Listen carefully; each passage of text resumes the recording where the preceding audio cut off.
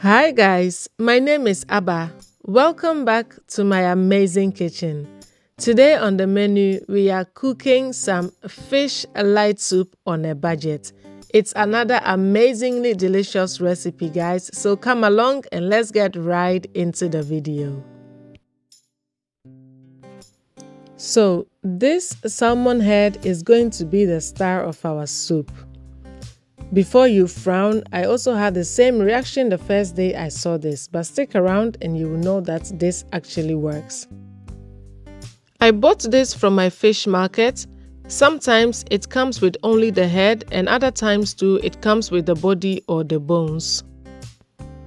So for this soup, I'll be using 2 of these. There is actually no right or wrong way in cleaning this fish or cutting it, but the idea is to get a lot of meat, quote unquote, from the fish without destroying it. So I first cut off the fins and then cut the visible meat that I see, and this is what I am left with. Now this portion is very close to the gut, so we have some of the gut attached to it. You want to remove that and also descale it. You can use a knife to do this, but I find that using a very good kitchen scissors works faster.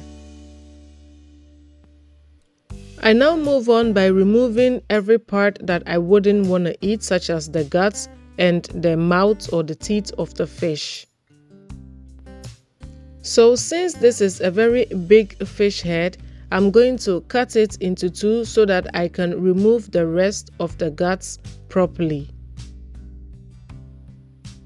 Doing it like this will also give you more volume, and once you open up the head, it will also infuse more flavor into your soup.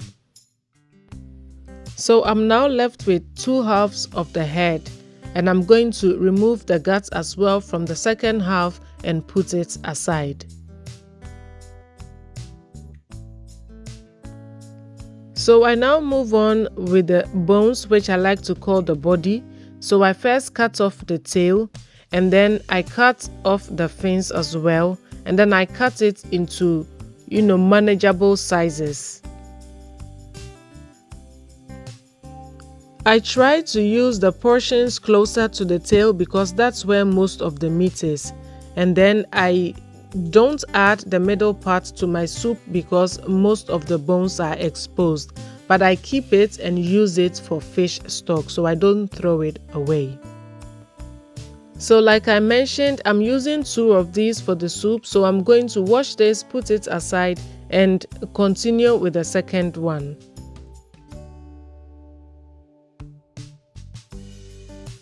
So after cleaning all 2 of my fish heads, this is what I'm left with. And so I'm going to clean it with some lemon to get rid of any fishy smell. I will also allow it to sit in the lemon water for just about 5 minutes. Don't do it for too long or the acidity in the lemon will begin to cook your fish. So after 5 minutes, I'm going to rinse my fish a couple of times and then drain it off, and then my fish will be ready for the soup. As you may know, salmon is very meaty, so with just 2 salmon heads, this is what we were able to get out of it. And eyi oye nampankasa onyenkase. So with our fish cleaned, let's get started with our soup. So for the base of my soup, I'll be using some cured beef, which is toolobeef or salted beef, and I'm also adding some mushrooms. You can use any mushrooms of your choice. Now I go ahead and add my fish, which is now thoroughly cleaned. I now transfer my pot to my stove and add about 2 teaspoons of my all-natural homemade soup seasoning. I will link that recipe somewhere for you to check it out, but you can use any spices or seasoning that you would want to have in your fish soup. Next, I go ahead and add just a little bit of salt for now because of the cured beef.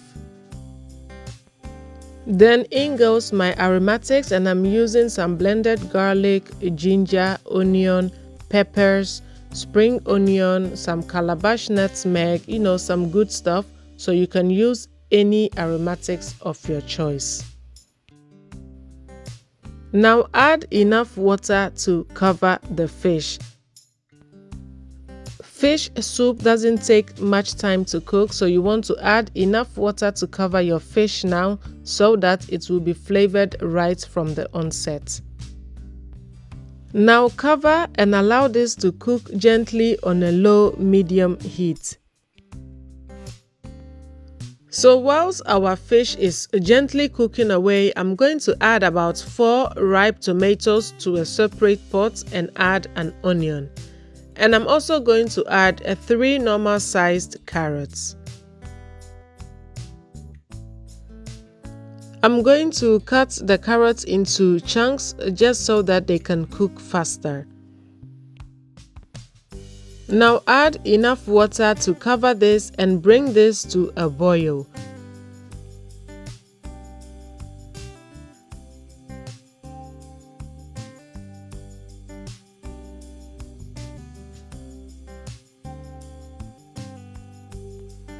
So once your tomatoes and your carrots are softened, you want to take it off your heat and blend it until it becomes very smooth.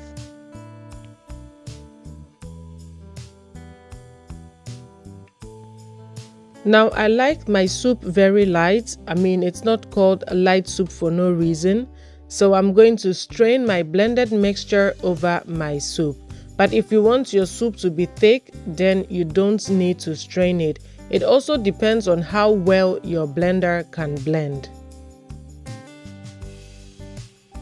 I also rinsed off my blender with just a little bit of water and added that to my soup as well.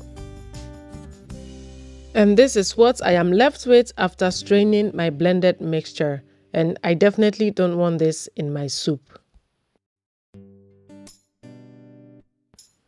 Now give your soup a gentle stir and allow this to simmer gently for about 20 to 25 minutes and your soup will be done. So this is after about 20 minutes and our soup is almost done. I'm going to give it a gentle stir and then add some peppers. Fish and spiciness go hand in hand.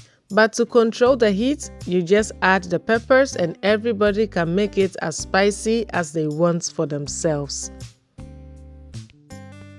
So I now taste for salt because I added just a little bit at the beginning and it needed just a little bit more. So I added it and allowed it to cook for about 5 minutes. So now that our soup is almost done, this would be the perfect time to start kaiing your fufu. I'm just kidding. Just go ahead and make your fufu because our soup is done at this point. I have a very perfect and simple no-box potato fufu on the channel. I'm going to link it somewhere so you can check it out right after watching this video and have yourself a good bowl of fufu. Now just look at our fish. Everything stayed intact without it falling apart because of the gentle heat we used. So the next time you walk past your fish market, make sure to grab a salmon head and come make this delicious soup for yourself. It's inexpensive. They are practically almost giving it away on the fish market. And I am always fascinated by how simple and inexpensive ingredients like this can become an amazingly delicious meals for the family. So until I come your way next time with another amazing recipe, thank you so much for watching, guys, and see you in my next video. Bye!